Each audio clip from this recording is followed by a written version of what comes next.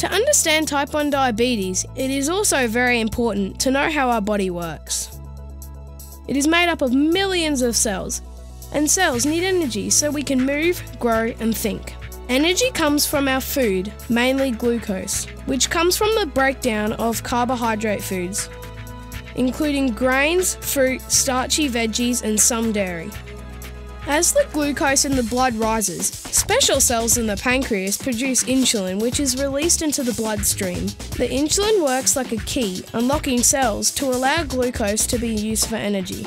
Type 1 diabetes happens when the special cells that make insulin are destroyed. No keys equals no energy. And the increased glucose levels cause the symptoms of type 1 diabetes over a 1 to 3 week period. What happened to you? I was really tired, thirsty and moody. I needed to go to the toilet more often and I lost weight. Type 1 diabetes is an autoimmune condition, which means it's not caused by anything I did. It's not my fault. I can manage my diabetes by taking multiple daily insulin injections or by wearing an insulin pump, which replaces the insulin that my body no longer produces.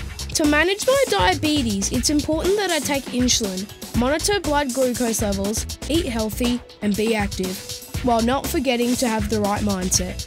I need to always be aware of food, mood, and me.